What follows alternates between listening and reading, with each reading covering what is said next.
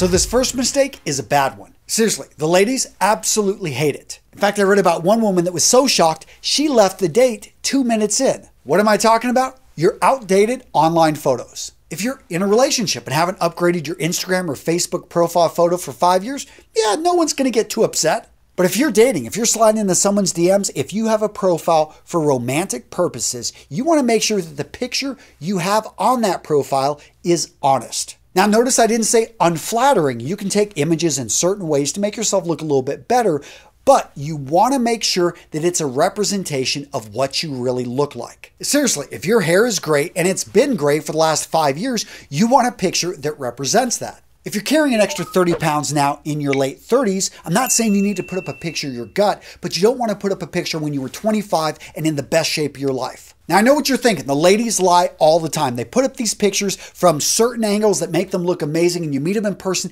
and they look nothing like that. Exactly. And how does that make you feel? Well, if you knock down already 3 to 10 beers, maybe you're saying, oh, this is good enough. I'm just going whaling tonight. Seriously though, we may be a bit more forgiving, but the ladies, they hold this against us. As in meaning, this date is going nowhere. Today's video, gents, is all about the mistakes older men make trying to look young. The next mistake I see older guys making, wearing that 20-year-old college sweatshirt. Yeah, you went to Harvard and you love telling the world. It's been 20 years since you graduated. You want to relive the years. Here's the thing. You're living in your past and everybody sees it. Now, nothing wrong with having and supporting your team. I mean, I got my Texas sweatshirt. I love it.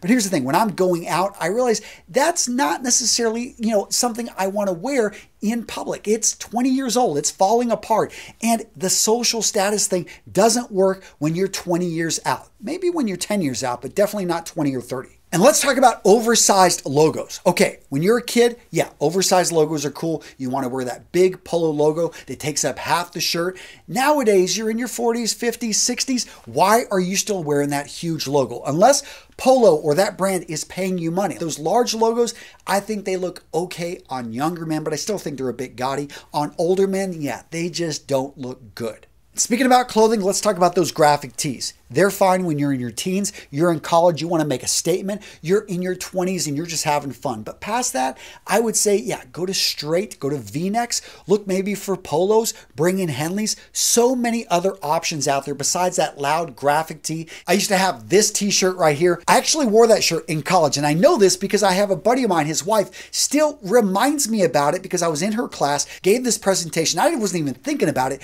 and she was so just like shocked that I was wearing this. Yes, good times. All right, guys, so today's video is brought to you by my company, Vitaman. If you haven't heard the news, gents, we are making the best natural grooming products on the planet. Seriously, our stuff is so damn good. If you're not 100% satisfied, we've got a money-back guarantee that I stand behind. Gents, the whole reason I took an ownership stake in this company is I was blown away by the quality of the ingredients going into the products. Over the years, you guys wrote me about trying to find grooming products that had natural ingredients, that actually solved your problem, that didn't irritate your skin. Well, guess what? Vitaman is the solution. And for you guys in your 30s, 40s, 50s, 60s that want to look younger, you need to check out our anti-aging products. So if you have lines on the skin that you want to make less noticeable, you want to check out our anti-wrinkle serum. If you've got dark circles under the eyes and you want a natural solution, you're going to want to check out our eye serum. And even if you're in your 20s and 30s, living in the city, exposing your skin to all the harsh chemicals in the air, you want to check out our skin protector. We've got our thin hair treatment kit, which has our hair thickening shampoo, our hair thickening conditioner, and our proprietary hair food. All of these products infuse your hair and scalp with vitamins and nutrients that leave it looking thicker and fuller. And we've also got the best shaving cream on the planet, which I'm a little bit biased to because I helped develop it. It is amazing shaving cream. So guys, go over to Vitaman. I'm linking to it down in the description with the best deal you're going to find out there on the web. Seriously, use it or lose it, guys. This is my company. I stand behind every product we sell. Just go check it out and see what we've got to offer. The next mistake older guys make trying to look young is not embracing their new colors. They stick with the colors that have always worked for them. But here's the thing. As you age, as you get older, your skin starts to change, the colors and the tones.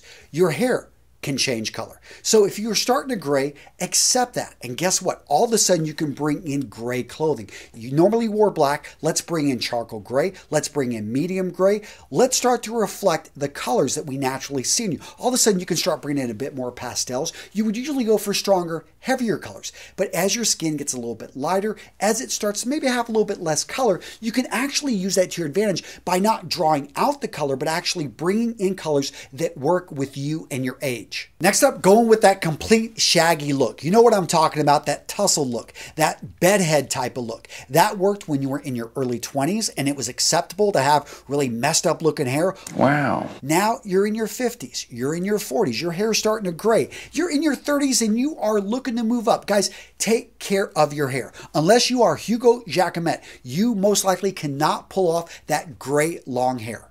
I mean, seriously, Hugo, you look good. If you can pull it off like this, yeah, ignore my advice. The next mistake mature men make trying to look young is that they follow all the trends. And trends are cool. You can try them out. I'm not saying if you're 65 that you can't try out a trend, but what I am saying is, does it actually suit your body type? Because most of the trends out there are geared towards a man, which is he's in the best shape of his life. Skinny, thin guys, that certain types of clothing is going to look fine on them, like skinny jeans. But as we see the trend towards baggier clothing, is this going to work for your profile? If you are 6'2", 140 pounds, probably not, because it's just going to make you look skinnier, like you're wearing your big brother's clothing. But if you're 240 pounds, if you're 6'2", then it's a different story. You want to find the clothing that suits your body type. The next mistake mature guys make trying to look young, they try to talk like the kids. They hear them speaking a certain way. You're in your 40s, you're in your 50s, and you're trying to talk the slang of a 20-year-old. Unless you hang out with 20-year-olds and you really understand it, don't try it. Otherwise, you're going to be sus. Yes, they're going to be able to pick you up to know that you are an imposter, and it's going to be worse than not even having tried. The next mistake mature men make trying to look young, wearing too much black. I alluded to it earlier, but black is a very stark, very harsh contrast color, meaning that when it's up against lighter skin, and your skin naturally gets lighter as you age, you lose a bit of the color from the skin. Your hair naturally gets lighter and thinner as you age. So all of a sudden black up next to that can be too overpowering. It can be too stark of a contrast. It can literally draw the color out of your skin, and that's not what you want to do. So what are your other options? Well, of course, you could go with gray, a wide variety of different grays. There are 50 shades. Or you could go with blue. You've got navy blue. You've got midnight blue. You've got true blue. You've got indigo. So many options here in the blue category. And I really think blue looks good for older men. Now, this next mistake, if you're making it, stop this video and go see a barber and get it fixed. What am I talking about? The comb over. Gents, you are not fooling anyone. Seriously, the comb over is a crime against humanity. Consider shaving your head. You're going to look better, you're going to look stronger, you're going to look more dominant, or find a hairstyle that when cut shorter is going to look good with, where you're balding at on your head. Again, a barber can help fix this. The next mistake older guys make trying to look young is they try to smell young. So if you're 35, if you're 45 and you like this fragrance, all the more power to you. I love this fragrance as well. But why not set yourself apart? If you like something sweet, you like something unique, wear something that honestly no 25-year-old is wearing, has the courage to wear, and in my opinion is going to set you apart and have you smelling amazing. Wear this to the club and you're going to smell like every other guy there. Wear this to the club. You're going to have 3 women come sit in your lap at the same time and you won't have to pay for it. Seriously, gents, if you're a mature man, enjoy it and wear fragrances that reflect it. Now, gents, I know you got an opinion. I want to hear from you down in the comments. What are some of the mistakes that you've seen older guys make trying to look young? I want to hear from you down below. So what video to watch next? Well, how about the style lessons that you can learn from Tom Ford? This guy has a lot to teach. I had a lot of fun with this video. Check it out. I will link to it down in the description.